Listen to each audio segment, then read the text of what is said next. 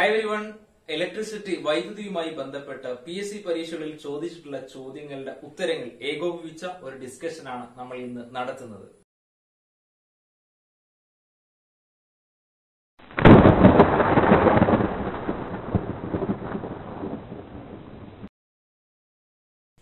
വൈദ്യുതി ഇലക്ട്രിസിറ്റി PSCയുടെ ചോദ്യമാണ്. വൈദ്യുതി ഇലക്ട്രിസിറ്റി എന്ന് പറയുന്നത് എന്തിന്റെ പ്രവാഹമാണ്? ഇലക്ട്രോണുകളുടെ പ്രവാഹം അല്ലെങ്കിൽ ചാർജുകളുടെ പ്രവാഹത്തെയാണ് നമ്മൾ വൈദ്യുതി ഇലക്ട്രിസിറ്റി എന്ന് പറയുന്നത്. എന്നാൽ ഇലക്ട്രിസിറ്റി എന്ന പദം ആദ്യമായി ഉപയോഗിച്ച വ്യക്തിയാണ് ആര്? William Gilbert. ഇലക്ട്രിസിറ്റി എന്ന പദം ആദ്യമായി ഉപയോഗിച്ച വ്യക്തിയാണ് ആര്? William Gilbert. ഓക്കെ. എന്നാൽ വൈദ്യുതിയുടെ പിതാവ് ആരാണ്? വൈദ്യുതിയുടെ പിതാവ് ആരാണ്? മൈക്കൽ ഫാരഡെയാണ് വൈദ്യുതിയുടെ പിതാവ്. അദ്ദേഹം തന്നെയാണ് ഡൈനാമോ കണ്ടെത്തിയത്. അദ്ദേഹം തന്നെയാണ് വൈദ്യുത കാന്തിക പ്രേരണ തത്വം law of electro magnetic induction ആവിഷ്കരിച്ചതും ആര് തന്നെയാണ്? ഫാരഡെയാണ്. അപ്പൊ ഫാരഡെയാണ് വൈദ്യുതിയുടെ പിതാവ്. അദ്ദേഹം തന്നെയാണ് law of electro magnetic induction വൈദ്യുത കാന്തിക പ്രേരണ തത്വം ആവിഷ്കരിച്ചത്. അദ്ദേഹം തന്നെയാണ് ഡൈനാമോ കണ്ടെത്തിയത്. ഇലക്ട്രിസിറ്റി എന്ന പദം ആദ്യമായി ഉപയോഗിച്ച വ്യക്തി വില്യം ഗിൽബർട്ട്. ചാർജ് അല്ലെങ്കിൽ ഇലക്ട്രോണുകളുടെ പ്രവാഹം ഇതിനെയാണ് വൈദ്യുതി എന്ന് പറയുന്നത്. അപ്പൊ അടുത്ത ചോദ്യം PSCയുടെ ചാർജിന്റെ യൂണിറ്റ് എന്താണ്? ഒരുപാട് തവണ ചോദിച്ച ചോദ്യമാണ് ചാർജിന്റെ യൂണിറ്റ് എന്ത് എന്നുള്ളത്. ഉത്തരം എന്താ? കൂളോം ആണ് ചാർജിന്റെ യൂണിറ്റ്. എന്നാൽ ലോകത്തിൽ ആദ്യമായി വൈദ്യുത ചാർജ് എന്ന പ്രതിഭാസം കണ്ടെത്തിയത് ഏത് വസ്തുവിലാണ് എന്ന് ചോദിച്ചാൽ ഉത്തരം ആംബർ എന്ന വസ്തുവിലാണ് ലോകത്തിൽ ആദ്യമായി വൈദ്യുത ചാർജ് എന്ന പ്രതിഭാസം കണ്ടെത്തിയത്. ഓക്കെ. മറ്റു പ്രധാനപ്പെട്ട രണ്ട് ടേമുകൾ ഒന്ന് നമുക്ക് പരിചയപ്പെടാം. ചാർജിങ്ങും ഡിസ്ചാർജിങ്ങും. വളരെ സിമ്പിൾ ആണ്. ചാർജിംഗ് എന്ന് പറഞ്ഞ ഒരു വസ്തുവിനെ ചാർജ് കൊടുക്കുന്നതിനെയാണ് നമ്മൾ ചാർജിങ് എന്ന് പറയുന്നത്. എല്ലാവർക്കും അറിയാം. ഒരു വസ്തുവിനെ ചാർജ് ഉള്ളതാക്കി മാറ്റുക പിന്നെ ചാർജിങ് എന്ന് പറയും. എന്നാൽ ചാർജ് നിർവീര്യമാക്കുന്നതിനെയാണ് നമ്മൾ ഡിസ്ചാർജിങ് എന്ന് പറയുന്നത്. ഓക്കെ. എന്നാൽ ഒരു വസ്തുവിനെ നമ്മൾ ലോഹചാലകം ഉപയോഗിച്ച് ഭൂമിയുമായി ബന്ധിപ്പിക്കുന്നതിനെ പറയുന്ന പേരാണെന്ത്? എർത്തിങ് എന്ന് പറയുന്നത്. ഒരു വസ്തുവിനെ ലോഹചാലകം ഉപയോഗിച്ച് ഭൂമിയുമായി ബന്ധിപ്പിക്കുന്നതിന് പറയുന്ന പേരാണ് എർത്തിങ്. സ്ഥിതവൈദ്യുതിയും സ്ഥിതവൈദ്യുത പ്രേരണവും PSCയുടെ ചോദ്യങ്ങളിൽ കാണുന്ന കാര്യമാണ്. സ്ഥിതവൈദ്യുതിയും സ്ഥിതവൈദ്യുത പ്രേരണവും. എന്താണ് സ്ഥിതവൈദ്യുതി എന്ന് പറഞ്ഞാൽ ആ പേരിലുണ്ട്. സ്റ്റാറ്റിക് ഇലക്ട്രിസിറ്റി എന്ന് ഇംഗ്ലീഷ് പറയാം.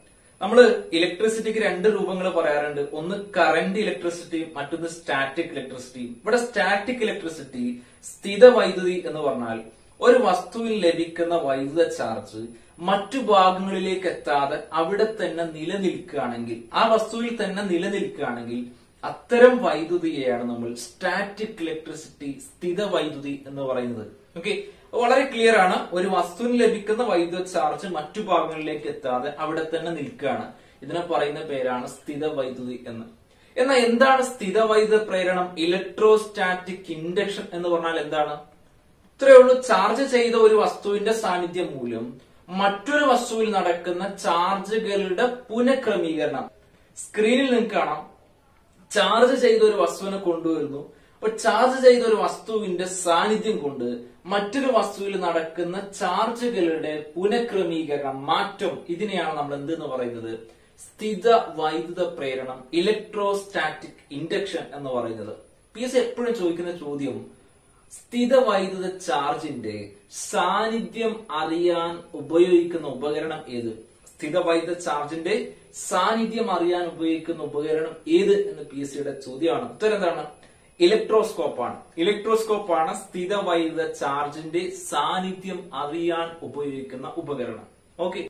AC-യും DC-യും. PSCയുടെ പരീക്ഷകളിൽ AC DC-യുമായി ബന്ധപ്പെട്ട് ചോദിക്കുന്ന ചോദ്യങ്ങൾ എന്തൊക്കെയാണെന്ന് നോക്കാം. ആദ്യം എന്താണ് AC-യും DC-യും തമ്മിലുള്ള വ്യത്യാസം നോക്കാം. AC എന്ന് പറഞ്ഞാൽ ആൾട്ടർനേറ്റിംഗ് കറന്റ്, പ്രത്യാവർത്തി ധാരാവൈദ്യുതി. DC എന്ന് പറഞ്ഞാൽ ഡയറക്ട് കറന്റ്, നേർധാര വൈദ്യുതി. എന്താണ് AC, ആൾട്ടർനേറ്റിംഗ് കറന്റ് എന്നതുകൊണ്ട് ഉദ്ദേശിക്കുന്നത് എന്താണ് എന്ന് നോക്കാം. ഇത്രയേ ഉള്ളൂ. ക്രമമായ ഇടവേളകളിൽ ദിശ മാറിക്കൊണ്ടിരിക്കുന്ന വൈദ്യുതി, ദിശ മാറിക്കൊണ്ടിരിക്കുന്ന ആൾട്ടർനേറ്റ് ചെയ്യുന്ന വൈദ്യുതിക്ക് പറയുന്ന പേരാണ് ആൾട്ടർനേറ്റിംഗ് കറന്റ് എന്ന് പറയുന്നത്. എന്നാൽ ഒരേ ദിശയിൽ പോകുന്ന, ദിശ മാറാത്ത വൈദ്യുതിക്ക് പറയുന്ന പേരാണ് DC, ഡയറക്ട് കറന്റ് എന്ന് പറയുന്നത്. നമുക്ക് ആവശ്യം ഇത്രയേ ഉള്ളൂ. AC-യെ DC ആക്കുന്ന ഉപകരണം ഏത്, അല്ലെങ്കിൽ DC-യെ AC ആക്കുന്ന ഉപകരണം ഏത് എന്നുള്ളതാണ് PSC സ്ഥിരം ചോദിക്കാറുള്ളത്. നോക്കാം. ഡിസിയെ എ സി ആക്കുന്ന പ്രവർത്തനത്തിന് പറയുന്ന പേരാണ് ഓസിലേഷൻ. ഡിസിയെ എ സി ആക്കുന്ന പ്രവർത്തനമാണ് ഓസിലേഷൻ. ഓസിലേഷൻ ഉപയോഗിക്കുന്ന ഉപകരണം അല്ലെങ്കിൽ ഡിസിയെ എ സി ആക്കാൻ ഉപയോഗിക്കുന്ന ഉപകരണം ഏത് എന്ന് ചോദിച്ചാൽ ഓസിലേറ്റർ ആണ്. ഡിസിയെ എ സി ആക്കാൻ ഉപയോഗിക്കുന്ന ഉപകരണമാണ് ഓസിലേറ്റർ. എന്നാൽ എ സിയെ ഡി സി ആക്കുന്ന പ്രവർത്തനമാണ് റെക്ടിഫിക്കേഷൻ. എ സിയെ ഡി സി ആക്കുന്ന പ്രവർത്തനമാണ് റെക്ടിഫിക്കേഷൻ.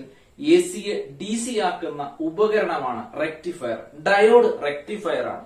എന്നാൽ കറന്റ് അളക്കുന്നതിനുള്ള ഉപകരണം ഏത് എന്ന് ചോദിച്ചാൽ അമ്മീറ്റർ ആണ്. കറന്റ് അളക്കുന്നതിനുള്ള ഉപകരണം അമ്മീറ്റർ. എന്നാൽ വൈദ്യുതോർജ്ജം അളക്കുന്നതിനുള്ള ഉപകരണം ഏത് എന്ന് ചോദിച്ചാൽ വാട്ട് അവർ മീറ്റർ ആണ്. വാട്ട് അവർ മീറ്റർ ആണ് വൈദ്യുതോർജ്ജം അളക്കുന്നതിനുള്ള ഉപകരണം. അപ്പൊ പി എസ് ഇങ്ങനെ ചോദിച്ചു, ഗാർഹിക വൈദ്യുതോപയോഗം അളക്കുന്നതിനുള്ള യൂണിറ്റ് ഏത് എന്ന് ചോദിച്ചു. വീട്ടിലെ വൈദ്യുതി ഗാർഹിക വൈദ്യുതോപയോഗം അളക്കുന്നതിനുള്ള യൂണിറ്റ് ഏത്? ഉത്തരം എന്താ കൊടുത്തത്? കിലോവാട്ട് അവർ. കിലോവാട്ട് അവർ ആണ് ഗാർഹിക വൈദ്യുതോപയോഗം അളക്കുന്നതിനുള്ള യൂണിറ്റ്. ഓക്കെ, അപ്പോ കറന്റ് അളക്കുന്നതിനുള്ള ഉപകരണം അമ്മീറ്റർ ആണ്. എന്നാൽ വൈദ്യുതോർജ്ജം അളക്കുന്നതിനുള്ള ഉപകരണം വാട്ട് അവർ മീറ്റർ ആണ്. അപ്പൊ പി എസ് സിയുടെ ചോദ്യം നമ്മൾ പറഞ്ഞു, ഗാർഹിക വൈദ്യുതോപയോഗം അളക്കുന്നതിനുള്ള യൂണിറ്റ് ഏത് എന്ന് ചോദിച്ചപ്പോൾ ഉത്തരം കൊടുത്തത് എന്താണ്? കിലോവാട്ട് അവർ ആണ്. ഓക്കെ, എന്നാൽ വൈദ്യുത സിഗ്നലുകളുടെ ശക്തി വർദ്ധിപ്പിക്കുന്നതിന് വേണ്ടി ഉപയോഗിക്കുന്ന ഉപകരണമാണ് ഏത്? ആംപ്ലിഫയർ. ആംപ്ലിഫൈ ചെയ്യാൻ വേണ്ടി ഉപയോഗിക്കുന്ന ഉപകരണമാണ് ഏത്? ആംപ്ലിഫയർ. അടുത്തൊരു ഉപകരണമാണ് കപ്പാസിറ്റർ. എന്തിനു വേണ്ടിയാ കപ്പാസിറ്റർ ഉപയോഗിക്കുന്നത്? ചെറിയ അളവിലുള്ള വൈദ്യുത ചാർജിനെ സംഭരിക്കുന്നതിന് വേണ്ടിയാണ് നമ്മൾ കപ്പാസിറ്റർ ഉപയോഗിക്കുന്നത്. ഇതിന്റെ കപ്പാസിറ്റൻസിന്റെ യൂണിറ്റ് ആണ് ഫാരഡ്. കപ്പാസിറ്റൻസിന്റെ യൂണിറ്റ് ഫാരഡ്. പലപ്പോഴും ചോദിച്ച ചോദ്യമാണ് കപ്പാസിറ്റൻസിന്റെ യൂണിറ്റ് എന്ത് എന്നുള്ളത്. ഫാരഡ് ആണ്. അപ്പൊ ചെറിയ അളവിലുള്ള ചാർജ് സംഭരിക്കാനുള്ള സംവിധാനമാണ് കപ്പാസിറ്റർ. അടുത്തൊരു ഉപകരണമാണ് ഗാൽവനോമീറ്റർ. എന്തിനു വേണ്ടി ഗാൽവനോമീറ്റർ ഉപയോഗിക്കുന്നത്? നമ്മൾ പറഞ്ഞു അമ്മീറ്റർ ഉപയോഗിക്കുന്നത് വൈദ്യുതിയുടെ തീവ്രത അളക്കാനാണ്, കറന്റ് അളക്കാനാണ് അമ്മീറ്റർ ഉപയോഗിക്കുന്നത്. എന്നാൽ ചെറിയ തോതിലുള്ള വൈദ്യുതിയെ മനസ്സിലാക്കാനാണ് നമ്മൾ എന്ത് ഉപയോഗിക്കുന്നത്? ഗാൽവനോമീറ്റർ ഉപയോഗിക്കുന്നത്. വളരെ ചെറിയ തോതിലുള്ള കറന്റ് അളക്കുന്നതിന് വേണ്ടിയാണ് ഗാൽവനോമീറ്റർ ഉപയോഗിക്കുന്നത്. ഓക്കെ, എന്നാൽ പൊട്ടൻഷ്യൽ വ്യത്യാസം അളക്കുന്നതിനുള്ള ഉപകരണമാണ് ഇത്? Volt meter. പൊട്ടൻഷ്യൽ വ്യത്യാസത്തിന്റെ യൂണിറ്റ് വോൾട്ട് ആണ് കേട്ടോ. പൊട്ടൻഷ്യൽ വ്യത്യാസം അളക്കുന്നതിനുള്ള ഉപകരണമാണ് ഇത്? Volt meter.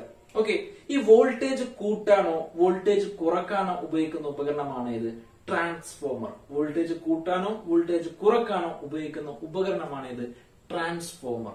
ഓക്കെ, എന്നാൽ വൈദ്യുതിയുടെ ദിശ മാറ്റാൻ ഉപയോഗിക്കുന്ന ഉപകരണമാണ് കമ്മ്യൂട്ടേറ്റർ. വൈദ്യുതിയുടെ ദിശ മാറ്റാൻ ഉപയോഗിക്കുന്ന ഉപകരണമാണ് കമ്മ്യൂട്ടേറ്റർ.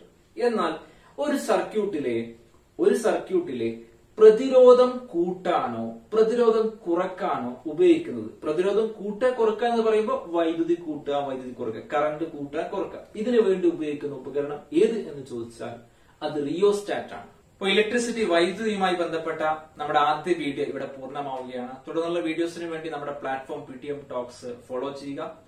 ഓക്കെ, അടുത്ത വീഡിയോയിൽ വീണ്ടും കാണാം. Okay, thank you.